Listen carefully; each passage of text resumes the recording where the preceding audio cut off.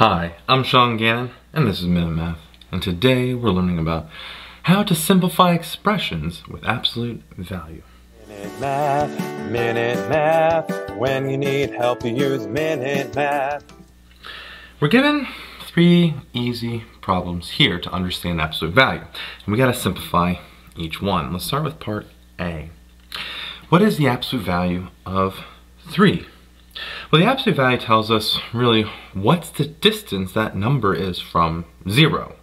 Or you can always think of it as if it's positive, stays positive. If it's negative, make it positive.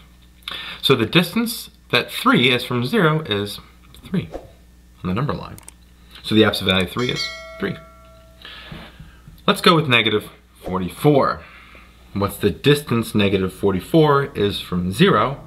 And that's 44.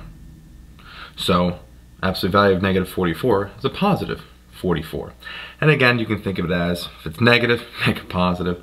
If it's positive, you're done. It's already positive. Lastly, the absolute value of 0. Well, how far is 0 from 0?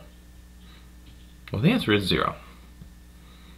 And that's where it kind of gets tricky here. We can't just always say make it positive because 0 is neither positive nor negative. So the distance from 0 is a better definition. Either way, we've simplified 3 basic absolute values and got an understanding of them here.